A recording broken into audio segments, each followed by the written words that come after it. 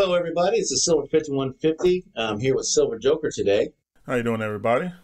All right, guys, you know this is part of our ongoing collaborative efforts to try to figure out what the heck is going on and how we can take today's circumstances in the world and turn them to the stacker's benefits. The more you know, the better off you're going to do. Knowledge is power. So the topic we're going to tackle today is an issue that has been going on for quite a while, and this is the subject of share buybacks, a practice that's been going on in the global stock market since probably 1982, when the SEC authorized this type of activity to take place. And share buybacks, if you don't know, they're just basically a way for CEOs to protect themselves from stock manipulations and stuff. That's how it kind of started out, but it's turned into much more than that.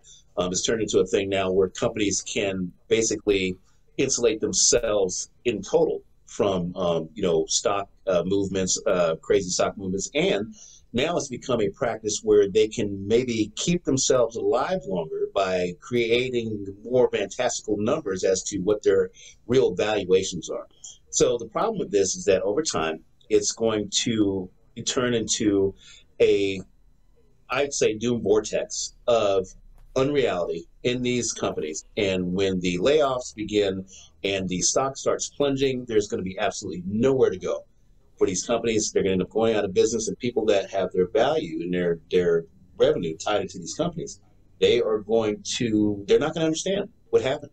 So we're going to go ahead and get into that today, and start out. And Joker, I want to ask you, why does the idea of share buybacks bother you as one of the premier stackers out there? Okay, well, first of all, just to be fair, is there any positive? I mean, what I don't understand, I guess this is basically where all my apprehension comes, or I guess my fear in learning about this practice that these big businesses do, is I don't understand what would be the underlying reason for them. What would be a positive in share buybacks? And if you can just share that with me a little bit. I mean, what are they trying to achieve through share buybacks? Well, I mean, share buybacks are beneficial, of course, to those who are able to partake in them. If you have a position in a company, you can go ahead and you can, create numbers in a portfolio that's going to look good, in your profit margin. So when the quarterly numbers come out, you have to give these numbers out, even if you're an individual shareholder, say a senior member of a company.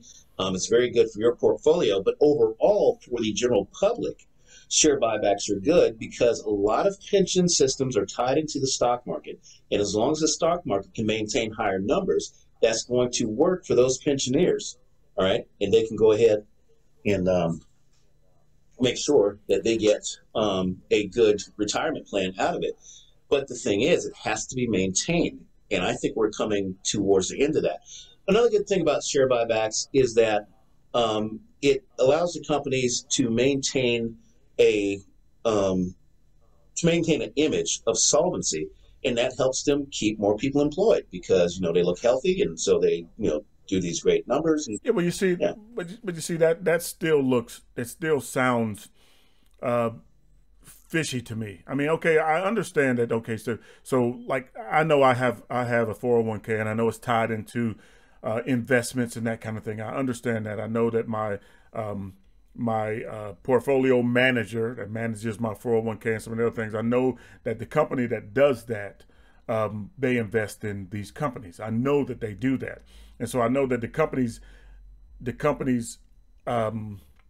growth, or how they look, the positive nature of these companies, helps my bottom line, helps my 401k to grow, or at least not to lose money. Okay, I get all of that.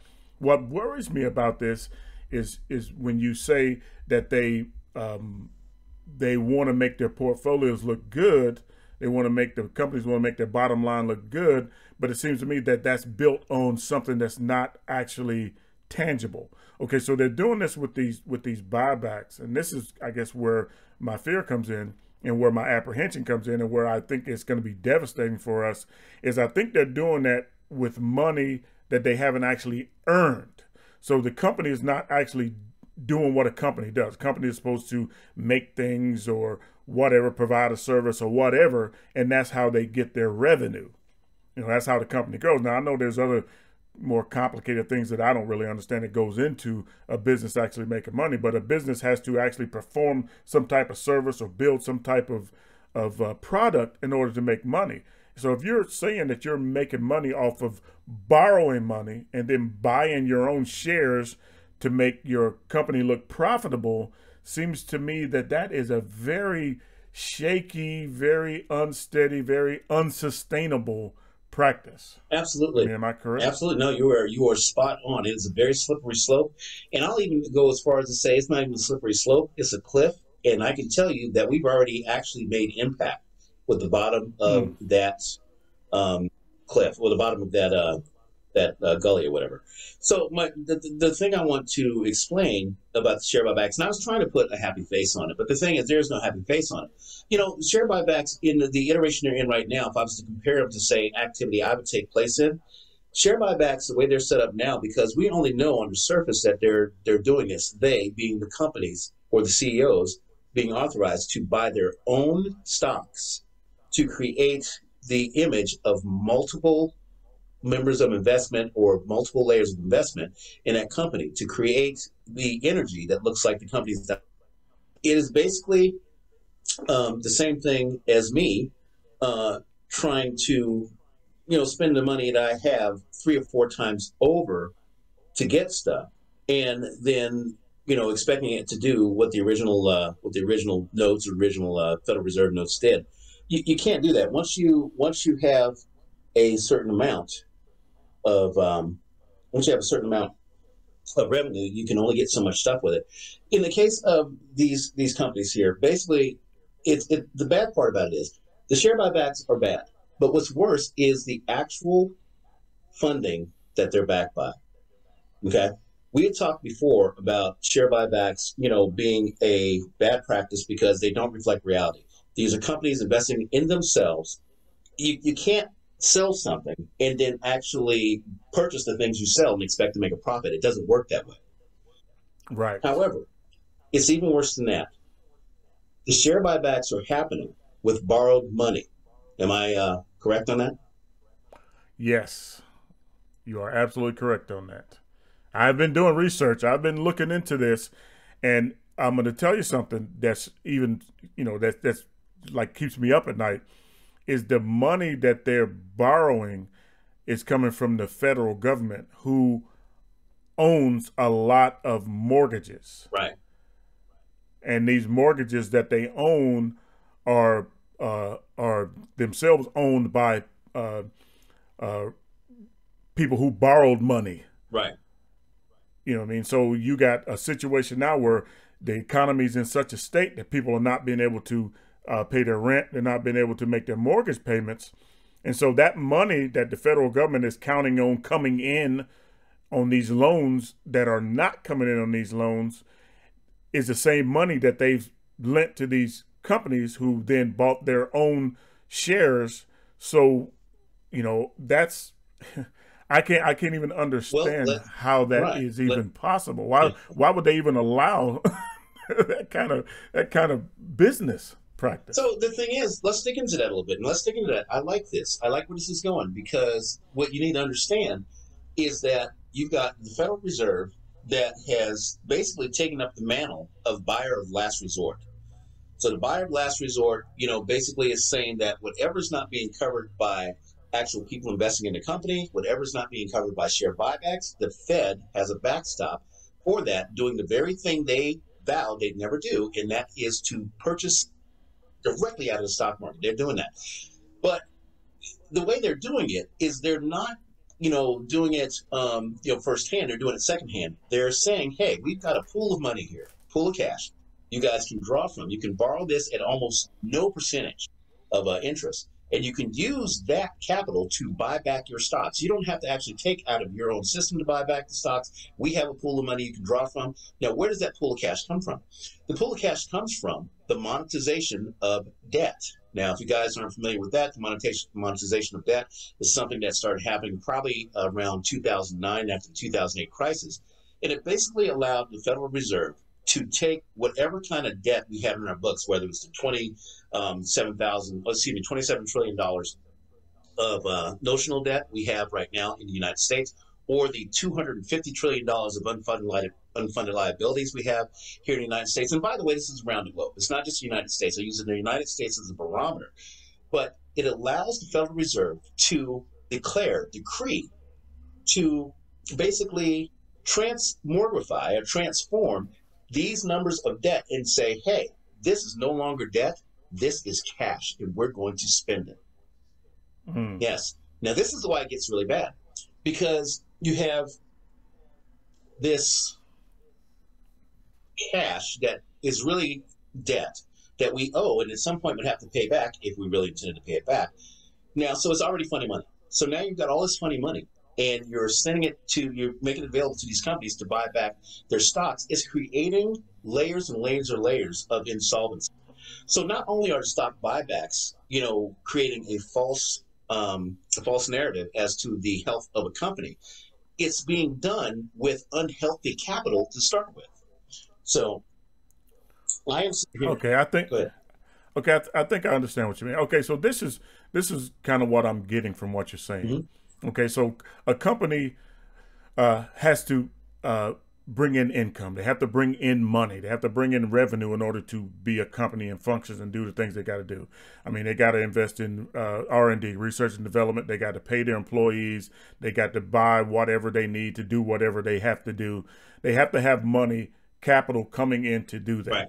All right. Now that is separate from its stocks that it owns. Now the stocks are pieces of themselves that they sell to just regular individuals, right, who then give them money that they can use to, further the company and do all these things that they're not getting from whatever they're producing. Okay, I get that.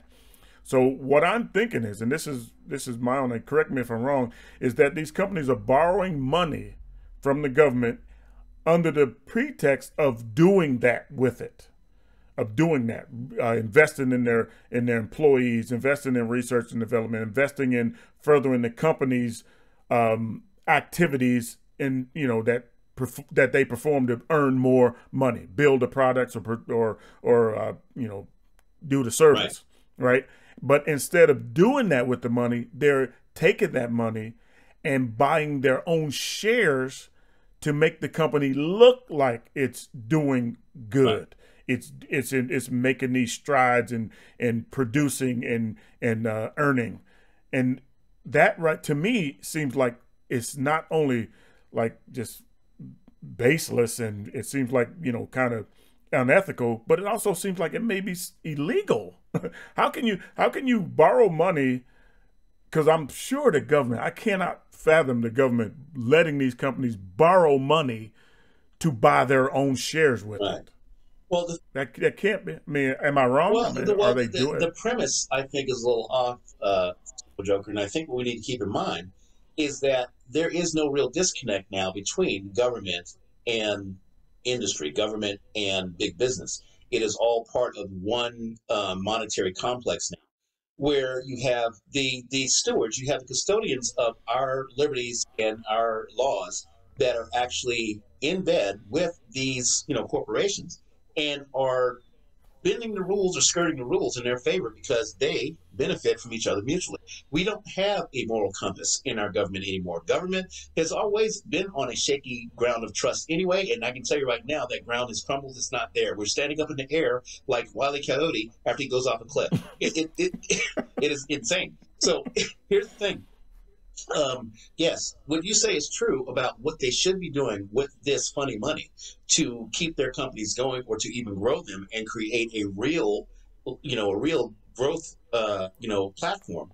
But they're not doing that. They're basically just trying to stay alive at this point. They're using that capital. They're doing all kinds of economic voodoo, financial voodoo, to keep themselves alive on paper, when in fact they're crumbling. Now, see, the thing is, you have to ask yourself, if this is the answer to a problem, then why isn't it working? It's not the fact that they're doing it that bothers me so much, is that how abysmally this is failing. So to give you an example, share buybacks, total about $200 billion in Q1 of this year. So, between January and March, share buybacks total about $200 billion across the board in global industry in the first 3 months of this year. Now, that's actually down from last year at the same time, from 205 billion. Okay, and that was in 2019, and then it's down, probably 200. Let's see, down another 20 billion from that time, from this quarter last year. My point is that as we get further into it, there's actually less for these guys to buy back because they're buying up everything. The corporations are buying up all their stuff. And unless they're creating shadow derivatives in the background to make more purchases to make it look like the company is bigger or has more stuff, they're almost at the end of the line. They're actually almost at the end of the line of these buybacks, and that's really bad because they hit a wall at a time when we have 49,000 airline furloughs and layoffs going on here this year. We got 28,000 laid off between Disney World and Disneyland just yesterday. For example, the rate of business closures right now is 10% per month.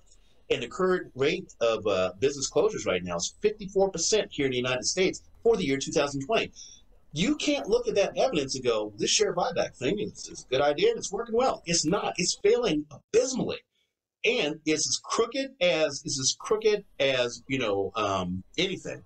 And so it's just all kind of coming to an end. Yeah, and I got to agree with you there because, in order for anything to operate, it has to have somebody to either, need its service and pay for the service or the product that they produce. And if we, the taxpayer, the people who are going to be buying their product or using their service, if we don't have capital, if we don't have, if our financial situation has changed drastically to the negative, where are they going to get that money from? So really, I see it as they have no choice. Either they fail completely or they do what they're doing now with the buybacks in order for themselves to look good, which to me it's obvious once you understand this is going on. It's obvious because how can these companies look so good? How can the stock market not be doing worse than what it is? If so many people are struggling, so many people are out of work, so many people's jobs are in jeopardy because of what's gone on this year, how can these companies still be reporting these gains? Where can they come from? Because I know small business is like the biggest employer of people in this country. And small businesses, all you got to do is just read the paper and just walk around my city. I walk around my city and there's so many businesses that are closed. So many businesses that are just not open. I walk through the mall, and the mall, especially this time of year, the mall would be packed. And there's just there's nowhere near, it looks like just a regular mall day when you walk through the mall. And the food court's closed. They got these things. So how can these companies be reporting these gains? Where are they coming from? And that's where they're coming from. They're coming from borrowed money. And the only way I feel that they can keep this going now is to give us some huge stimulus. And that will kind of kickstart people or help people or motivate people to go out and spend some of this money to buy some of these widgets or, get these services. And how long can that last? And see, this is great because our conversation basically consists of two parts: problem and solution. We are bringing forth a problem, and the problem is long term. We're looking at everything that we've held dear, valued in paper, being evaporated away by inflation and hyperinflation. The solution is to replace it with something real and solid. And what is that, Silver Joker? Silver, absolutely silver. Amen. Well, I will throw this in there that at least in my city, silver is becoming harder and harder to obtain. The generic silver and the kind of silver that I stack is becoming harder and harder to obtain. Now, coin stores have it. Of course, they have it, but they don't have it in the amount that they used to have it. They don't have it in the variety that they used to have it. You could go into a coin store around here anytime, and they would have whatever you wanted, as much as you wanted. Now it seems like you have to buy kind of what they have, And so I can already see that there is something not quite right with that situation there. I think there's a lot of people that follow me on that. I think a lot of people understand that there are things that are absolutely different in the way you purchase and buy and get silver now.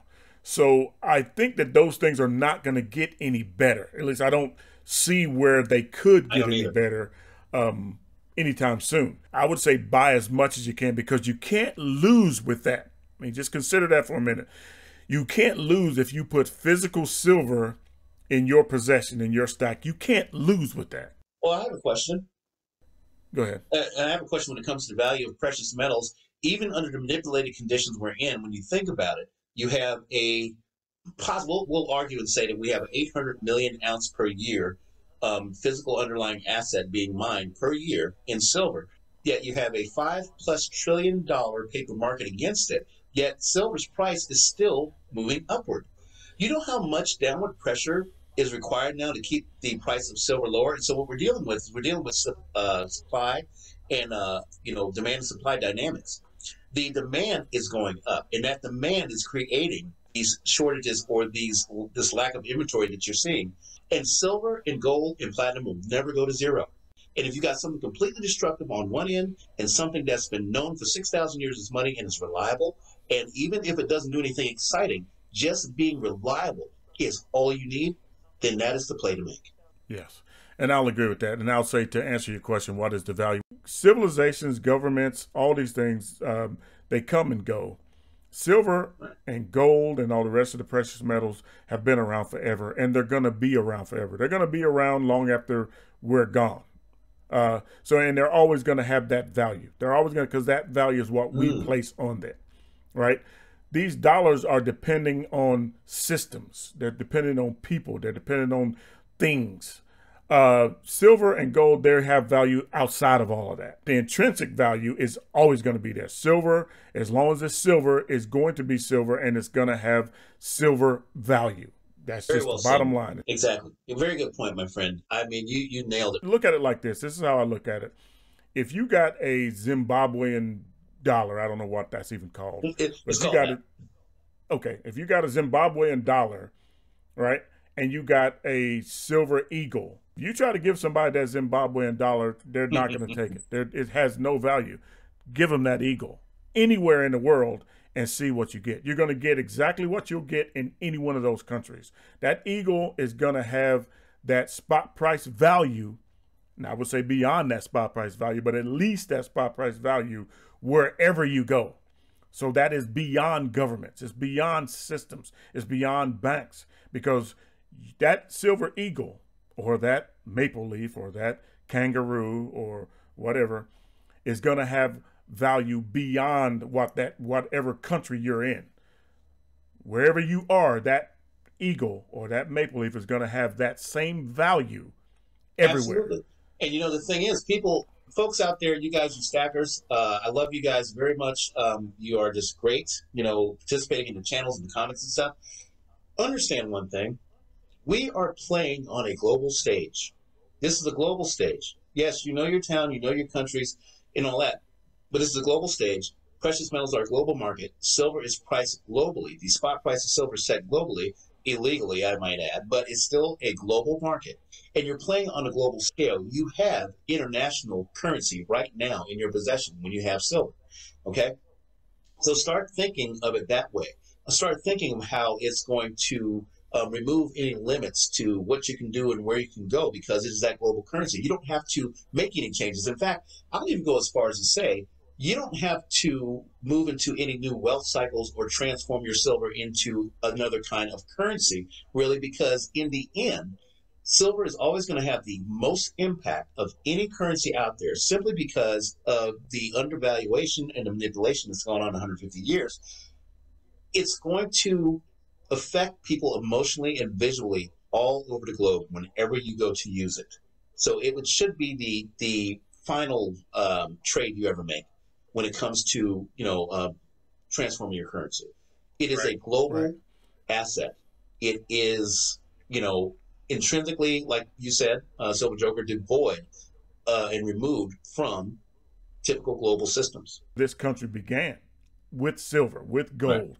So, this paper system that we're on, that's what's new. The tried and true is the precious metals based economy. And think about this. We already have precious metals, already have that in place right now in the form of 90% silver and constitutional silver. It's already tailor made for what is inevitable, I Right. believe. And I can tell you this, not only is constitutional silver, a very good, silver choice and investment. I plan on getting some more myself. Um, it is an indictment, actually, against the false premise that paper currency can actually function as money for a sovereign nation or even for the globe. The constitutional silver that's out there, that's dated, that's minted, that is denominated and is available, is an indictment to bad banking practices, thinking that they could create money to infinity, when in fact it's not money at all. Only silver is. Well, Absolutely. I like the way you said that. That's perfect. That's exactly right. The fact that that still remains, the fact that we still have an abundance of constitutional silver is exactly what you said. It's an indictment on the systems that was created to replace mhm. that. I like that. That's absolutely 100%. And, and we're still going to use that, right? We use it now as just bullion, just to have in our stacks, to give our stacks, more weight and fractional weight and, alternatives and fluidity. Right. That's what we have it for now. But I really believe, and I've said this in other videos, that eventually that is going to be used as currency, as barter, before too long. Now, I might not see it in my day because of my age, but I absolutely believe that at some point, you're going to be reverted back. And if not necessarily 90% silver, you will be using precious metals as currency, as money, in the future.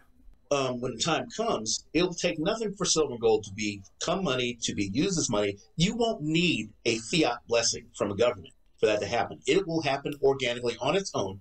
And as long as people are willing to sell and buy and accept it, it's happening. It's happening. It's happening right now. It's going to happen a lot more in the Right. future. The issue is that there's going to be a finite amount of it. And that's why governments hate gold and silver, because there's a finite amount of it. And it doesn't give them the ability to grow beyond their means, to Mm-hmm. spend beyond their means. So if they are trying to keep you away from it, but you can still get it, and it's going to be the currency of choice in the future, and it's going to release limits on you and put limits on government, why wouldn't you acquire it? I agree with that completely. And the thing is you got to ask yourself this: if the dollar was so much better than precious metals, then why are the big boys, why are the people like Buffett and some of the other really super rich people buying so much silver and gold? Why are they investing so much of their capital in silver and gold? So we're going to go ahead and we're going to wind this down, guys. But before we go, we want to make sure that you understand, share buybacks, they are an illusion of perceived wealth in companies. Unemployment is still picking up. Layoffs are still picking up. Government debt is still growing. Look at that clock. You can see it happening. Nothing is being fixed by it. So it's just piling on to a bad situation. All right. The solution is to turn anything you have monetarily that is made of smoke and mirrors, which we can see most of the stuff is, into something solid. Okay? So share buybacks bad, silver good. Pretty much the synopsis of it. Would you like to add anything to that, Silver Joker? Understand the urgency of stacking silver or coming up with some other means to protect yourself financially than just relying on Right. fiat What you currency. don't want to do is you don't want to have to sell off a lot of your silver to try to catch up with your basic needs when things go really bad. We are going to have resource shortages. It's going to happen. You don't want to be those people that are in the mix with everybody else trying to get the things they need when there's almost nothing left and it's about too late. You want to be ahead of the game. That's what we stackers do. We're always 2-3 steps ahead of the game. Sometimes, in my case, 15 steps to get a little carried away.